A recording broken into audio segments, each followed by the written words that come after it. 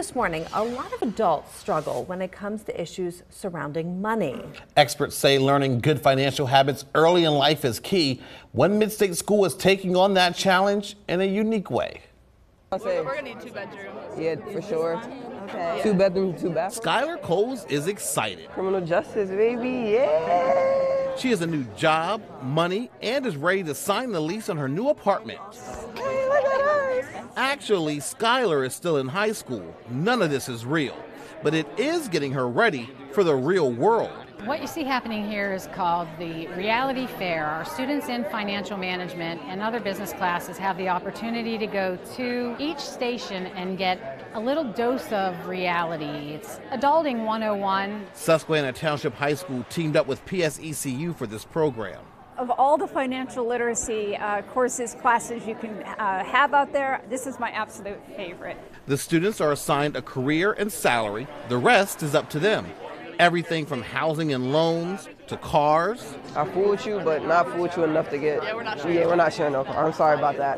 You're my roomie and all, but I got things to do, places to be. Food, entertainment, even gym memberships. We don't need that. And plus, we can use outside as a gym. Oh, yeah. You know, the nature, the outdoors. Their budget is completely up to them. How are they going to manage their money if they don't even know what a paycheck's going to look like? So it's just a part of those life skills. It's not being taught like it needs to be in schools. So we're stepping up and we're doing it. How difficult is this to figure out what you want to use and what you don't want to use and what you have money for and what you don't have money for? It's like basically strategizing, think of what's most important. So going from most important to least important. Like, I would say my insurance is the most important. That's what we went to first. And then the least important would be like pets, like just stuff like that I don't need. Elena Charles has been teaching at Susquehanna Township for 35 years. She knows how important it is for students to learn this now. As a teacher of finance, we want our students to understand everything that they are going to have to do in life so that they are set and they understand what they have to do when they are adults. I don't want them to have any surprises. The program has even caught the attention of PA Auditor General Tim DeFore.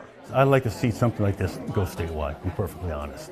I mean, I like to see every school within the Commonwealth doing something like this. DeFore travels the state touting the importance of financial literacy. A new law will require high schoolers pass a course in it to graduate.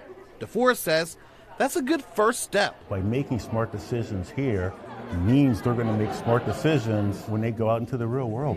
I'm sure as an auditor that makes you happy. It makes me very happy because I see the results of people not making smart and sound financial decisions. Mrs. Charles agrees, and that's why she goes above and beyond to teach it. I want to make sure that they have an emergency fund. I want them to understand how much a car note costs. I want them to understand interest. I want them to understand what predatory lending is.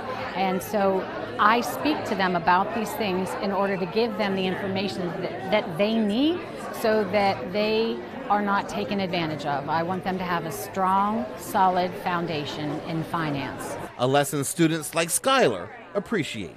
It is a first step to stepping out in the real world. It gets you prepared and ready. Do you think you're ready? Not as much as I thought I was going to be, but I think I'm getting there. PA's financial literacy requirement goes into effect in the 2026-27 school year, but the experts say this isn't something that just needs to be taught to high schoolers. The Auditor General says you're never too old or too young to learn about financial literacy. I mean, that could be something just as simple as teaching young kids having a piggy bank.